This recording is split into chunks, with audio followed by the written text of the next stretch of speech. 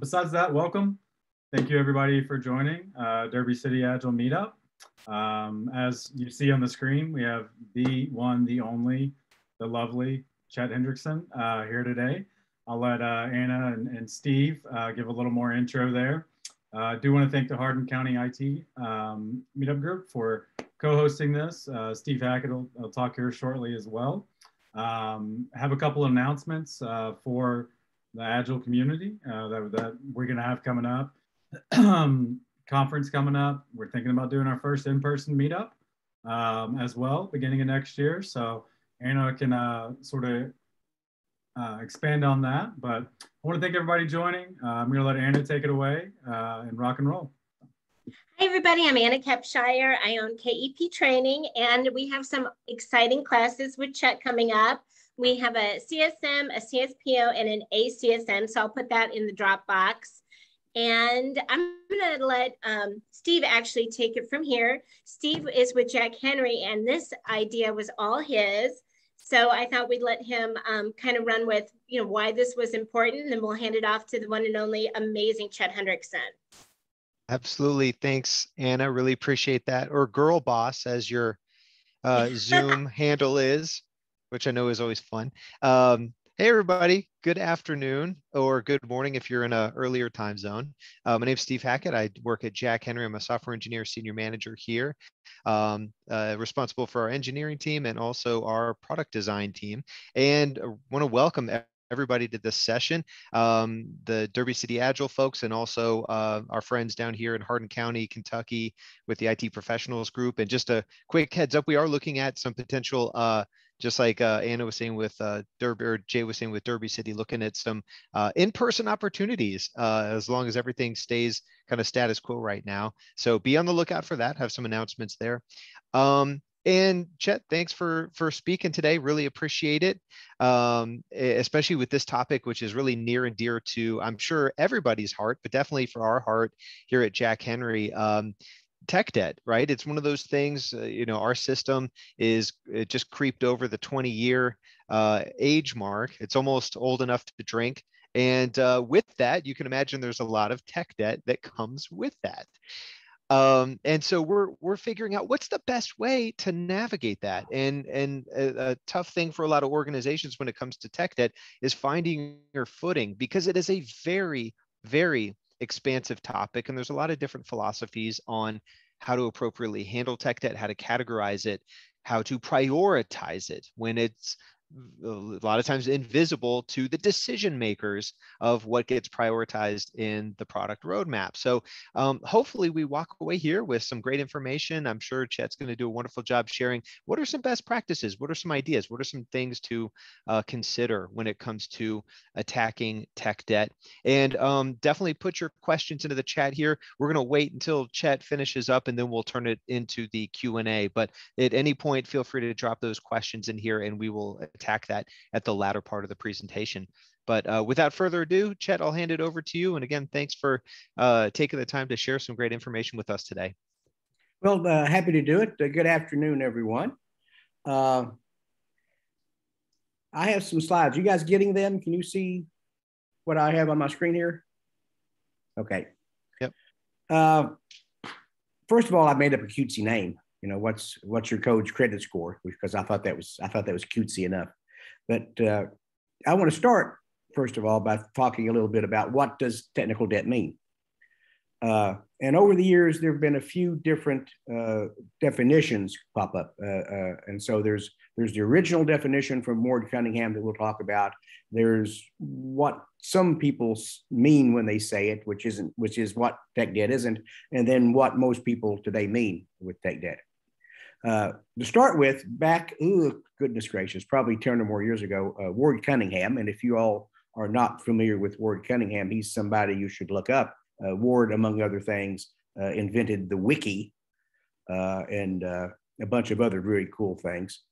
A lot about how we know to develop software today comes from Ward, it turns out. And so Ward had this idea that we had written a program, a system, as well as we could write it.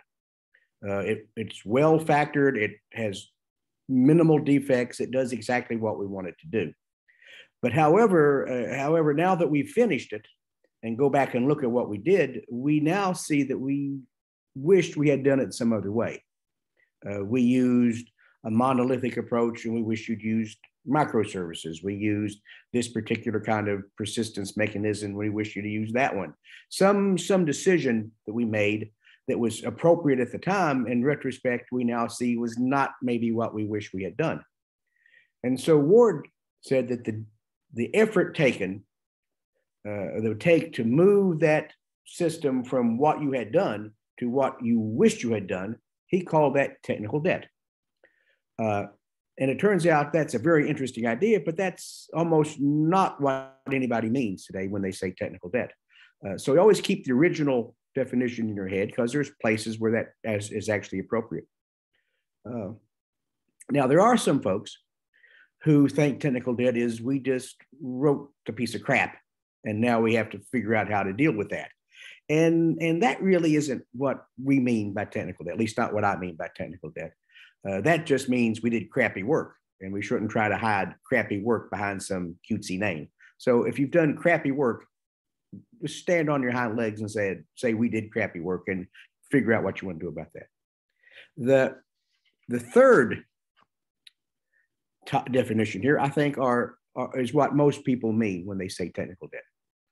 And that's really what we're going to talk about today. By technical debt, we mean the cost associated with taking a system we've written to where we wish it was, not from a design standpoint, but really from an implementation standpoint. We have a system that mostly does what it's supposed to do, but it has defects that are bothersome. The code is not so bad that you wish you'd just get thrown away in the middle of the night, but it's hard to work with.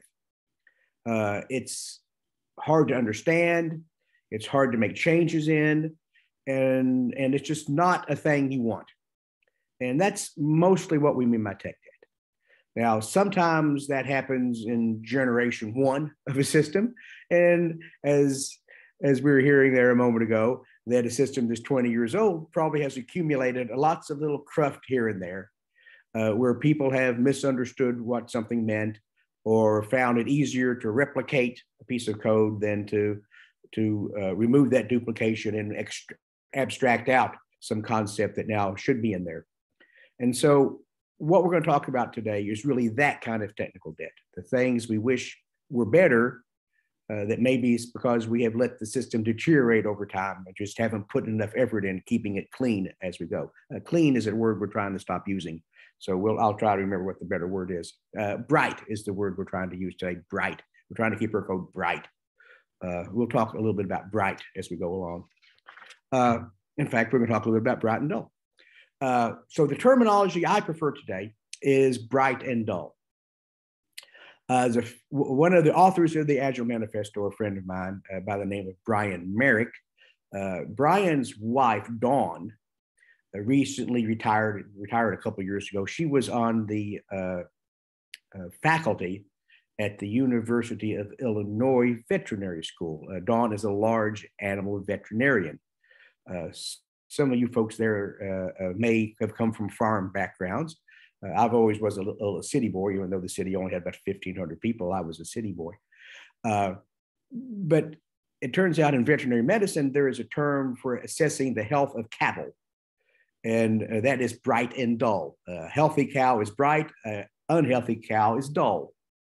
And there's no specific rules about what makes a cow bright or dull. It's just assessed by the veterinarian standing in front of the animal. And it's taught in a variety of ways around the world. And yet veterinarians pretty much agree that a specific animal is either bright or dull. And so that's the terminology I've kind of adopted over the past few months, it turns out, that bright code is good, that it doesn't need very much help. It's healthy. It's healthy. But dull code isn't healthy. It needs help. And so we want to think a little bit about whether our code is bright or dull, what parts of it are bright or dull, and we'll look at the impact of that one way or another as we go along. When it comes to assessing good quality code, bright code, I fall back to Kent Beck's 4 rules for good code, for what he calls 4 rules of simplicity. The first rule of this is it must work. If the code doesn't work, nothing else matters. And so this requires us to have tests to know that it does what it's supposed to do, and all those tests run successfully. The second thing we want to look at is there duplication in this code? Are there simply copied lines over here and over here, same exact lines, somebody copied it from here and put it over here? What our friend Brian Beecham refers to as copy pasta, because copy pasta is how you get spaghetti code. And that turns out to be bad. So does it contain duplication? It turns out there's more than one kind of duplication. The most obvious, of course, is the thing I just talked about, that these 10 lines of code here are the same 10 lines over there. And therefore, there's some idea that needs to be abstracted. But there's also what we call temporal duplication, the idea that something is happening in our program more times than it needs to. You often see this in code that is fairly tightly coupled to a relational database. If you go through and look at that kind of code, often you see where the database is read and some work happens, and then all of a sudden the database gets read again. Exact same row from the database is read again, and maybe it's read again and read again because they're unsure. The people writing this program are unsure whether they have the data or not, and so they keep refreshing it to make sure they have the latest of it. That's temporal duplication. Something's happening more than once when it really didn't need to, and so you want to think about all the different kinds of duplication you might have. The third rule is expresses all design ideas. This is one you see violated a great deal. What we want to have in our code is not only what it does, but why it does it. Often what we see is just lines of code that do things, and then you have to go along and figure it out. This is those of you who are programmers certainly have had this experience where you have code on a screen, or maybe more appropriately, code printed out, and you go reading through it and you circle a big chunk of it and say, okay, over here, this is where they're doing this thing. And over here is where they're doing that thing. Well, that idea should be expressed in the code explicitly. This is why you have methods with names that say what they do. This is why in more traditional languages, you have chunks of code with some kind of name. In COBOL, we had paragraphs with names on them that say what it was doing. And someplace else would explain why it's doing it. And so what we want in our code are basically layers of why we're doing something, and then the actual doing of it that expresses what it's doing. And so you can move around and understand at the high level what's going on, why it's doing what it's doing, and then you can see the actual implementation of it. That's very important. The fourth thing we worry about is, have we minimized all the code bits we can? Do we have the fewest number of classes and interfaces and methods and lines of code? Make it as compact as possible. Those are in order of importance. Running correctly is more important than anything else. It turns out that reducing duplication is the second most important thing. I firmly believe that duplication is the root of all evil in software. And so eliminating duplication is my primary goal. That's almost true. The second one is, the things that were in my head should end up in the code, so people understand why I'm doing what I'm doing, not just the lines, the magic words that make it do it, but expresses my intentions. You want your intentions to show up in the code. And then I worry about reducing the footprint. Now, a moment ago, I said almost. And it turns out, depending upon what I'm working on, the number 2 and 3 of those rules will invert. In tests, I prize expressing intention over reducing duplication. But in application code, duplication is my number one desire, my number one thing. And so in my tests, I want people to be able to read and understand them right there on the page. And so I will allow duplication between this test and that test in order for each test to tell a complete story. Our friend Brian likes to say that you keep your production code dry. That's don't repeat yourself, dry. And you want to keep your test code wet, which is write explicit tests. And so you want your tests to be explicit. You want them to express the ideas, even if it does cause duplication to happen. You find which of those rules makes sense to you. That's the set I like. That's how I like to approach it. Now, what kinds of things do you see in code when you start violating these 4 rules? Well, you get bugs that are hard to figure out. Sometimes they're there and sometimes they aren't.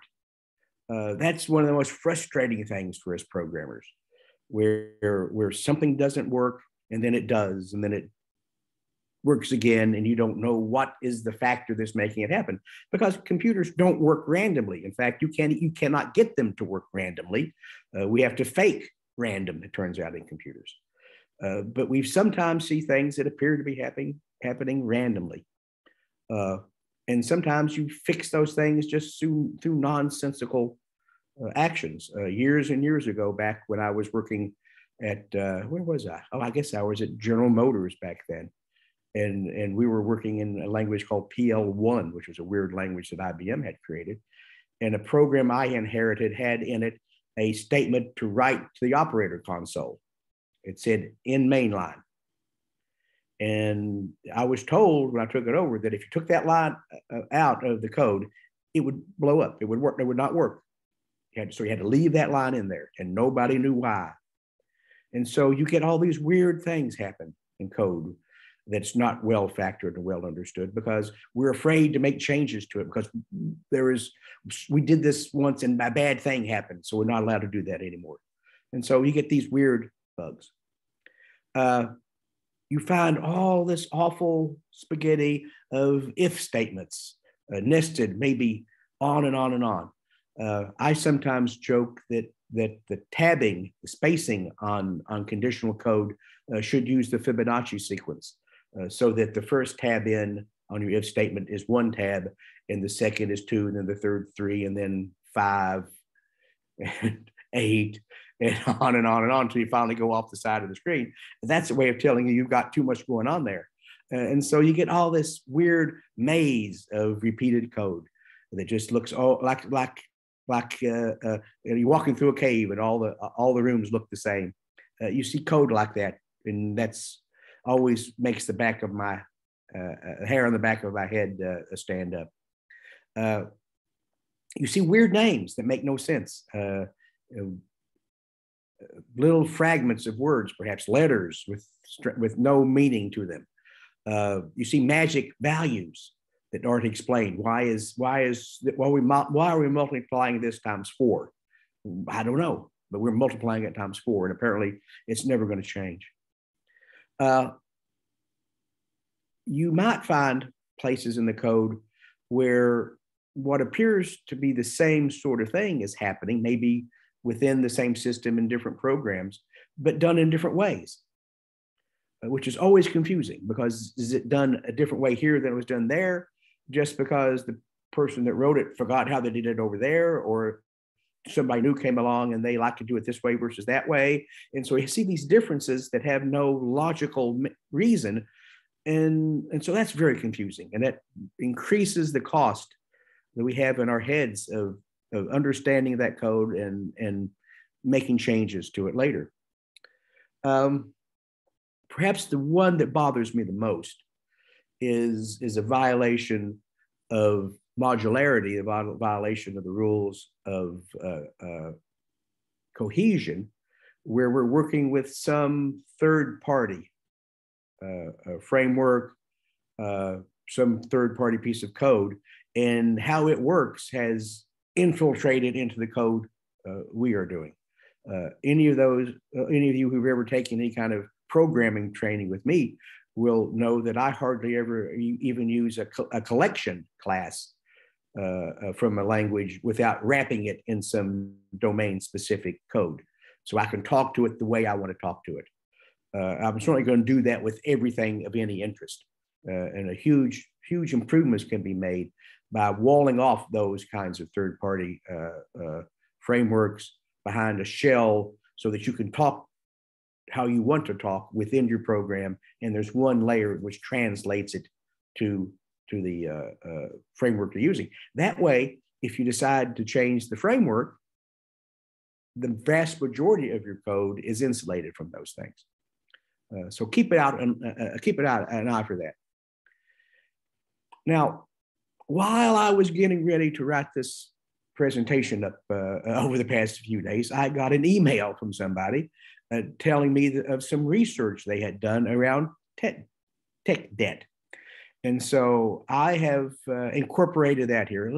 Let's go through this, because as programmers, we understand the pain that comes from having to work in a system that's hard to work with and hard to understand. But there's getting to be some research to show that this is a bigger problem than just making our programmers' lives a little bit more annoying. And so what is the cost of this? Well, first of all, this is going to reduce predictability. We don't know how long it will take to do things because we don't know what we'll find when we rip open the covers. It's sort of like remodeling a 50-year-old house. You don't know what you're going to find until you pull off the sheetrock, pull off the plaster, and find out what's in the walls, what horrors you're going to find. And so that makes it hard to predict how long it's going to take to do stuff. The one that bothers me perhaps most, coming from my background in economics, is this idea of this tech debt being what we call an externality. An externality is a phenomenon, an economic phenomenon, where the cost of one economic action is borne by some other. The classic example of this is pollution. If I build a factory and I throw out smoke and all kinds of stuff into the air, it'll settle on somebody else's house, and they'll pay the cost of that. I won't. And so what happens when we have this tech debt is that some piece of code we wrote yesterday or 5 or 10 years ago didn't bear all of the cost it should have. We didn't spend enough time working on it to bring it up to the quality it needs to be. And now every time something touches that, it takes more time and more effort and more cost. And so the failure to pay all the cost back here is visited on us all out into the future.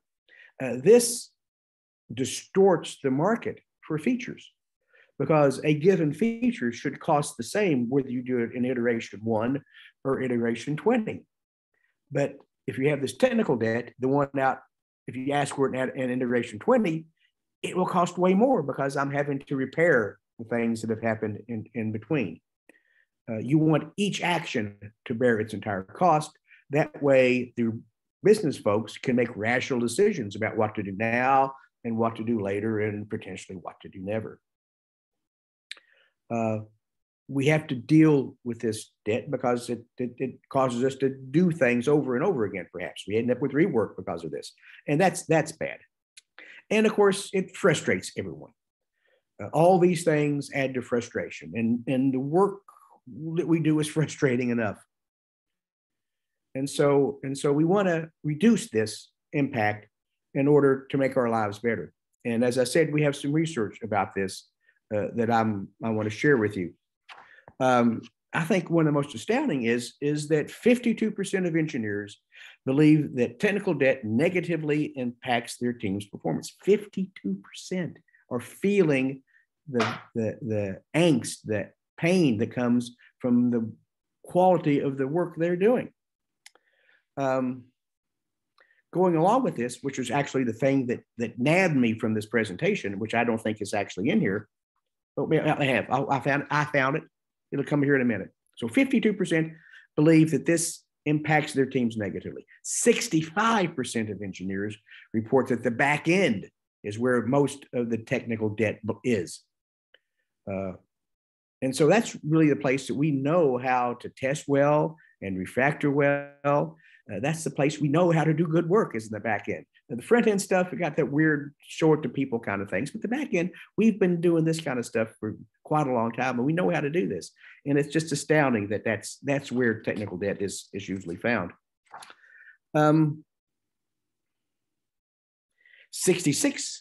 believe that they could ship up to 100% faster if they had a process for dealing with tech debt and we're getting rid of it. 100% faster. That's a huge cost to all of us. Imagine, that we got things we wanted 100% faster. Wouldn't that be wonderful? Like I said, the one I think is most astounding is this one. 51% of engineers have considered leaving their jobs because of the high-tech debt they are dealing with. Over half of programmers are actively thinking about leaving their job because of this. I guess it would matter whether they're the folks who are responsible for it or not. If they're the folks who are responsible for it, maybe it would be good if they left their jobs. My guess is that's not how it's working. My guess is that the 49% are actively building tech debt, and they're happy with how things are, maybe. But that's just an astounding number. If you're going to have a discussion with your business folks about why you should be doing things about the quality of the code you're working with, that one number is enough to give any organization significant pause, because the cost of turnover, the cost of finding and hiring and onboarding new developers is incredibly high. And having 51% of our developers actively thinking about changing jobs because of this, ought to be a huge motivator. Ought to be a huge motivator for organizations. And last of these is that 58% of companies have no process to deal with technical debt, except, I guess, making it worse day after day, week after week. And so in order to bring these effects back under control, we have to actively decide how we're going to deal with this. And we have rules about this. Now, what kind of things cause this technical debt? One of them is lack of skill. I'm really sorry to say that, but I believe the major cause, the two major causes, lack of skill is incredibly significant. Almost no place teaches programmers how to actually write good code. Almost no place teaches programmers what good code is. New developers, new engineers coming out of universities have had almost no exposure to what good object-oriented design is. They're not exposed to how to test. They're not exposed to how to refactor code. You look around at articles written about how you do stuff online today, and you see almost nothing about how to deal with problems. It's almost always written in as if whoever wrote it was creating perfect code every time. I know very few people who can do that. I certainly can't. And so I always treat code as prose. It has to be edited. You have to take your idea and get it down first, and then make it one that communicates to the next person who comes along. So we have to understand that if we're going to deal with technical debt, we first of all have to make sure our employees, our engineers know what good quality code is and know how to create it, know how to assess the quality of the stuff they're looking at. That becomes incredibly important. The second major factor that causes technical debt is pressure. Until those skills get so ingrained into the heads, into the hands of your engineers, anytime we put them under pressure, they will fall back to working the way they worked before. You talk to 100 programmers, the vast majority of them will tell you that testing takes time and refactoring takes time. You talk to folks who, like me, who've been doing this for a long time, we know that it's faster to do those things. It's the smoothness that matters. I'm a Formula One fan, and I know that the guy going around the track who looks smooth and perhaps even looks slow is often the fastest guy on the road right then, because smooth is fast, slow is fast is the saying we have. So we want to we want to make sure that we have given our developers the time it takes to do the work, to learn those things, keep the pressure off of them so that they continue to do the right things. And it turns out we'll get there faster because of that.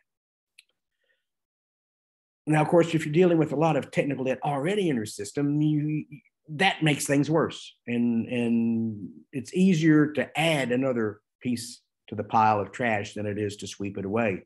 And so it builds up on and on like that. The worst thing your developers can say, the worst thing a programmer can tell their boss, tell their business partner when asked to do something is, well, we'll try. Can you get this done by Tuesday? We'll try. What they're telling you is, we don't think we can, but we're afraid to say so.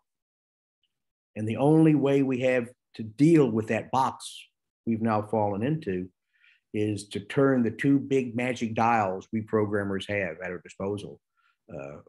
Both of them are quality. We first turn down the internal quality, which raises the technical debt. And then we turn down the external quality, which increases the bug count. And you don't want either one of those things. And so when a developer says, we'll try, you'll say, no, tell us what it would really take to get this work done, because we want it to be done at the highest quality possible. So pressure, incredibly important to deal with. So what do we actively do? What do we actively do? Well, there's two rules for this, borrowed from a book called Working Effectively with Legacy Code by Michael Feathers. Michael came up with these two ideas. The first is the first rule of holes. The first rule of holes is rather simple. When you find yourself in a hole, stop digging. And so if you have technical debt today, stop making it worse. And so you got to get your engineers trained so that they know how to do good work, to recognize good design and recognize bad design, and know how to take a good design to a slightly better design through refactoring. You want to reorganize your organization to put together feature teams with all the skills required to build anything that needs to be built, as opposed to component teams, teams that now have to just do one little part, and they don't understand, they don't have any visibility of the impact they have on everyone else. They just know they're one little thing. It's back to the way Henry Ford built cars 100 years ago. That's not how we should be building software today. And so get rid of those component teams and disperse those people into feature teams. Get rid of shared services organizations. That's just a way of having component teams. I've been saying for quite some time now that shared services is the answer to the question, how can we go slower? You don't want to go slow. You want to go as fast as you can at the quality you need to be at. And these old ways of working, component teams, shared services teams, don't support that. They work against those things. Once you get your developers, your engineers thinking about what good code is, they need to come together and develop some rules for your organization. Your organization should, at every level, have appropriate sets of standards, how to do things, coding standards. And it's way more than just where the curly braces goes. It's how do we deal with this kind of situation, so that when we look at code, it looks like we wrote it. And we develop a common style across the company so that we can bring the quality up where it needs to be, and we understand what's happening any place we look. That becomes incredibly important. So develop coding standards, develop development patterns. This is how we deal with this situation. In this set of circumstances, this is what we do. There's plenty of places to express your creativity, but we should have some rules under which we're going to operate to improve our lives. Do you want to have creativity in a place where you can't stand and you want to leave, or do you want to give up a little bit of that individuality to build a workplace where you can be happy and feel like you're actually accomplishing things. Decide which one's more important to you. I know who I'd want to work with, though. Back to the we'll try. One of the most basic ideas in Scrum and Agile and XP is that the folks doing the work own how the work is to be done and how much will be done. And so let's make sure we don't get backed into a corner of the we'll try. We want to say, this is how much we can get done at the level of quality you need me to work at. And going any faster than that will actually slow us down in the long run, because what we build will be of too low quality and we'll have to fight with it maybe from then on. Okay? That's how you stop digging the hole. The next step is, what do you do about it? How do you fill the hole in? And for this, we have what's called the Boy Scout rule. Those of you who are Boy Scouts know that you always leave the campground cleaner than you found it. And so if you go stay at some campground and there's a piece of paper, a candy wrapper on the ground, when you get there, you pick it up. It doesn't matter that you didn't throw it down. You leave the campground cleaner than you found it. And so this is how we solve this problem. A little bit at a time. A little bit at a time. You don't have to wash the rocks at the campground, but you leave it a little bit better. And so that allows us to slowly work ourselves out of this debt we've created. You don't pay it off in one big chunk. You amortize it. You pay it off like the mortgage. You pay it off a little bit at a time to get back to even. And so create a backlog of areas that need improvement and prioritize that. Now, we're not going to work directly against that backlog. We're going to use that to remind us of places we want to put a little bit of effort into. And so we're only going to do work to improve code quality when we have a legitimate reason to be there otherwise. We have been asked to make a change that causes us to go to this place. And while we are there, we're going to see that this is a place we want to spend a little bit more time. And so maybe we spend 10% more improving that code a little bit, refactoring it, improving its names, improving how it expresses what it's trying to do. If it's something that's on the top of our list, maybe we'll spend 15% more time to get a good start at it. And the idea is that places that change a lot, because that's what we have to change to put new things into our system. That's where defects are. We go there a lot. Over time, it will keep getting better and better and better, and no longer have much debt. Now, places we never have to change, it doesn't really matter that it's poorly factored, because you don't have to look at it. And so you don't find an old abandoned campground and clean it up. You only clean up the ones you go to. Okay. So don't just think, oh, this is a place that's really bad, let's go work on it. And so this means we don't work speculative. We don't have refactoring sprints, because that's meaning we think something wants to change, but we don't have a reason to change it. And so don't have refactoring sprints. Don't have a refactoring team. Do it as part of your normal work. We're here, we're going to leave it a little bit better. And over time, it'll get better and better and better. You improve things the same way it got bad, a little bit every time you touch it. That's the only thing we know that works. That's my last slide. Let me see if I can figure out how to get out of here. No, I have no idea how to stop this silly thing. Anyway, thank you all very much. Somebody has some questions, I imagine. Are there some questions in here? Has somebody been looking at this as I've been jibber jabbering? Yeah. Hey, Chet. We've got a couple questions in here. The first one is from Vinay, and they wrote, how would you propose? Oh, it just disappeared on me. How would you propose? Give me 1 second. I'm sorry. Things just changed when you dropped the PowerPoint. Hang on. Oh, I'm sorry. It was no Keynote, worries. I'll have you know. As I always say, PowerPoint's for people who don't know how to speak in public. Oh, Keynote. Yeah, absolutely. I could just ask the question if you prefer. Ask the question. Yeah, go ahead. That's even Go ahead. better. That's even better. All right. Please. All right. So, Chet, my question is, how would you propose a PO's forecast project time boxes while accounting for tech debt that you haven't defined yet? So this is early project stuff, because generally we forecast with things that we might know, potential backlog growth. This is one of those things that we learn along the way. So how would you add some predictability of forecasting into that? Well, we are incredibly bad at forecasting the future. We're almost decent at forecasting the past, but the future is always problematic. As my friend Alan Shalloway says, we are all precognitively disabled. What I would do, of course, is I would get the folks who are going to do the work involved. We're going to do something over here. It's about like this. What do you think it's going to be? What do you think it'll take to do this?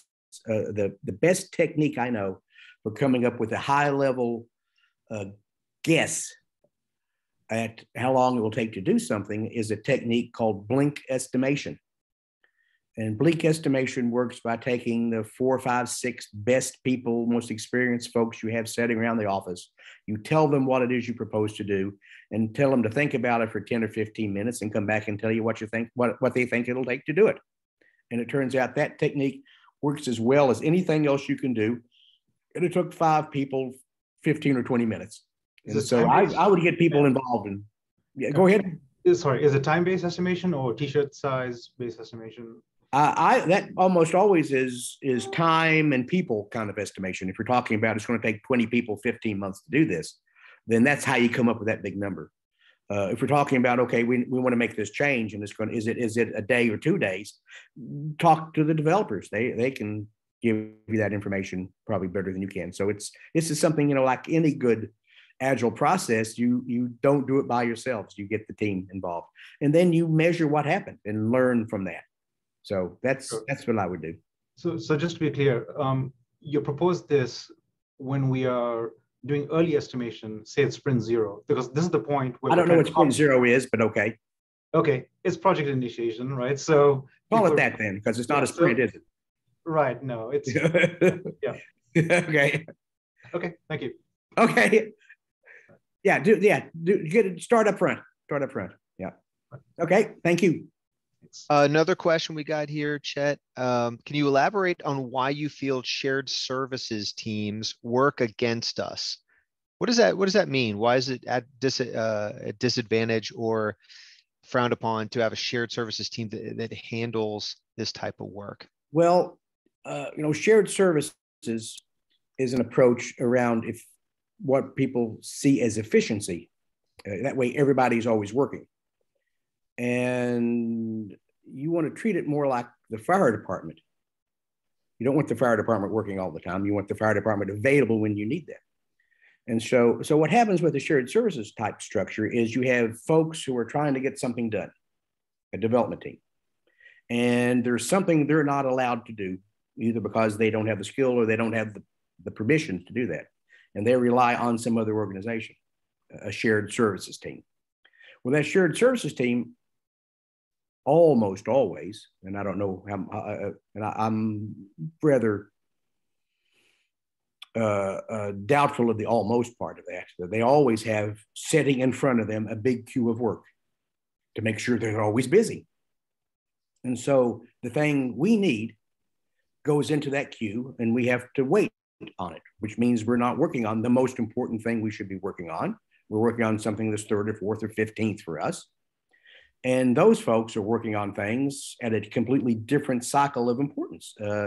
Their priorities are not our priorities. And so we slow down. Every time we deal with one of those things, go slower. We are decreasing the speed at which value is being created in order to keep these folks over here busy all the time. And that's just nonsensical when you say it out loud like that. What you would want to do is have an organization where someone or some bodies are making decisions about priorities, and then as many folks across whatever skills are necessary that can effectively work on building that highest level of priority, do that. And then if there's people left over, they work on the second highest priority, and on and on. But we don't want to have some team over here working on number 37 just so they can stay busy. And so shared services just is a bad process. Just do a value stream analysis in your organization and see how much time things are waiting on somebody else to do something for you, and you'll see how much time is wasted by that. And it's simple queuing theory, it turns out. So yeah, a bad idea. Okay. There's no math that supports it, it turns out. Angela had a question related to production support site reliability factor and the fact that workarounds are kind of a byproduct of that. Do you consider workarounds technical debt, or is there something else that you call that? I don't think I've ever thought about that. I think, when you're dealing with that kind of stuff, it's a question of organizational structure as well.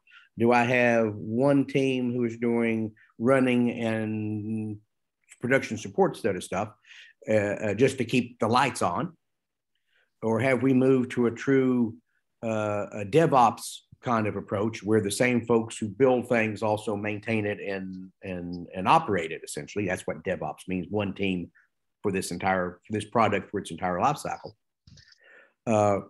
And so however I'm doing that, somebody with the right skill and time should be coming along, making sure that the thing we did in the middle of the night to get the lights back on is remediated properly. And so I would want to make sure that anything we had to do in that emergency kind of situation got handled in a better way in the past. The teams I've worked with over the years, when we had folks doing production support, their job was A, to get it back up and running as quickly as possible, and B, fix it right as soon as possible. And so you can either have that done by those folks or pass it back to the folks who own the development of the product to do that second, to make sure that that kind of problem never happens again. And that's kind of, an organizational structure. But I would not necessarily consider that. I would not consider that tech debt as long as it was immediately improved. If that was now the new state of the product, and it would be like that until we have some active reason to change it otherwise, then yeah, that would be tech debt. But I would try to put up a situation where any hot patch that happened at 2 o'clock in the morning didn't live very long, because that's just the thing you did to keep us all from drowning. But we're going to fix it right as soon as we can. Absolutely. Okay. Yeah, and unfortunately, a lot of the tech debt or the workarounds that we have over 300 in our applications in pharmacy. And unfortunately, they linger and then aren't prioritized. But we've been trying to add some value analysis to that to show what our site reliability team is spending on those workarounds every night, every week, every month to get those prioritized back through the product backlog. Yeah, and I think I'd probably add some very high multiplier to things that have to get done more than once. Yeah. We put a hot patch in this week, and we have to go in and patch the patch. That the impact of that should be an order of magnitude higher than the first one, shouldn't it? And go on and up, because we're building something that's going to crumble under our feet fairly soon, and we need to be in front of that. So yeah. Thank you. Yep. Thanks, Angela. Great question. Chet, what are some effective techniques to ensuring an organization prioritizes remediation of high value, low effort tech debt, or to prevent it from happening, to stop digging the hole, right? And not to succumb to pressure to deliver quickly every time. So are there any techniques? I know Angela was talking about making transparent the value proposition there, but anything that's worked? Because it's one of those things that it's easy for the organization to say, yeah, we know we got tech debt, we've got things to deliver. This isn't impacting customers directly, and it doesn't get prioritized. What are some techniques that have been effective? Some of that goes down to the fiber, let's call it, of the engineering staff. Mm-hmm. Because if I am asked to fix something, asked to make some change, of course, I'm in a different place in my life than some other folks might be, but I'm going to do it right. I'm going to do the work required to make it how it needs to be. I've been that way forever, turns out. And I think that's one of the reasons I've prospered in this world is that I was not afraid to do the work required to fix a problem once so it stayed fixed and to do quality work. You should never have to ask permission to do quality work. And so since the people you're working for almost never know what it is you're doing anyway, why not do a good job? And so what? It takes 10% more to do it right. They're never going to notice that. And so do that. Just take it on as a team and say, okay, we're going to start working as if this belonged to us.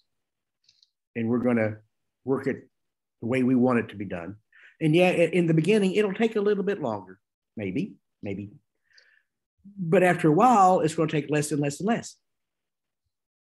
Because it'll be easier to make changes. It'll be easier to understand. It'll be easier to mold this product to do what you want it to do in the future because of that stuff that we're doing right now. And so it's going to pay for itself pretty fast. And so I would not ask permission to do quality work. If you're working in a place where you have to ask permission to do quality work, you're probably in the wrong place. And so yes, we can put things in the organizational level to improve that. But even in the absence of that, I think we should always be able to do good work. Yeah, I think it's interesting, Chet, because you put it in terms of if you're being asked to not deliver quality work or asked to compromise. I don't know if maybe that happens in really bad organizations where it's deliberately asked that way. I'm sure it does. But more often than not, it comes as a roundabout request. Oh, we need to do it in this time frame. What can we do? And I think that's where it comes down to the fiber you're talking about of that engineering staff to say, this is what we can deliver with quality based on what we see right here, and demand that don't ask permission, just do it. Yeah, and I think this data I came up with here today from who are these guys that did this? Stepwise is the name of the company that did this. Go to stepwise.com. You'll find a link to get this report, this research they did, and that's I think that stuff they came up with is fairly compelling to my mind about the cost people are running up against because of this. Now they have tools to help remediate tech debt. I don't know whether you need any of those or not, but having some numbers that say, gee whiz, the average shop is doing this, and I don't see any reason for us to believe we're better than that. So we're probably in this range someplace. One of my favorite pieces of data around this that I don't remember where it came from. I don't think I made it up, but I saw not too long ago that that the average IT shop spends about half their time dealing with defects. And you think about organizations that are squeezed, that need to get more stuff done. If you're spending half your time dealing with defects, imagine you cut that by half, how much additional stuff you can get done. Mm-hmm. And defects live in the dark corners of the code. The things we don't understand are where the bugs are. And so that's where the tech debt is as well, the places that make the code hard to understand. And so you get that and you smooth out those edges, you point light at them, the bugs die. Refactoring is not about removing bugs, but it turns out when you refactor, you find a lot of bugs and you get rid of them because they're easy to see now. And so all of this stuff gets rid of that huge tax we're imposing on ourselves. Maybe we'll spend a little bit longer over the next 6 months reducing this overhead. But after that, the world will be a whole lot better and we'll be able to go much faster and much smoother. I think it'll take less time than that. My experience is it'll take less time than that before you start seeing improvement. But imagine it took 6 months for a system that's going to live for 10 years. It's certainly worth it. Yeah. It just sounds like it needs to be a very deliberate mindset in the organization to really make headway on it. Yeah. We don't have any other questions, and we've got about 5 minutes left. Were there any other questions from the group? We have some great questions coming in here. My wife wants to know, when am I going to lunch? So. Soon is the answer. Very, very soon. Is soon. the answer. Soon is the answer. We already know where we're going. Well, you know, I teach a class on for developers, and so that's a good place to start. There are a huge number of really good video programs out there written by some great folks. Brian Beecham does some really great stuff. The folks at Industrial Logic have a wonderful program of online stuff.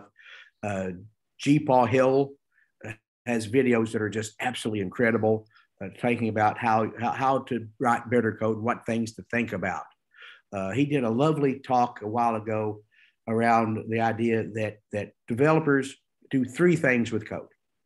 They read it, they change it, they scan it.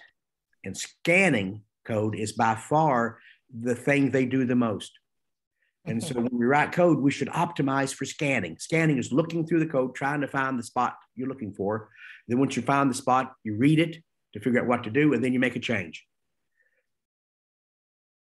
Optimize for scanning, because that's what you spend the vast majority of your time for doing. So you find things easier. So interesting stuff.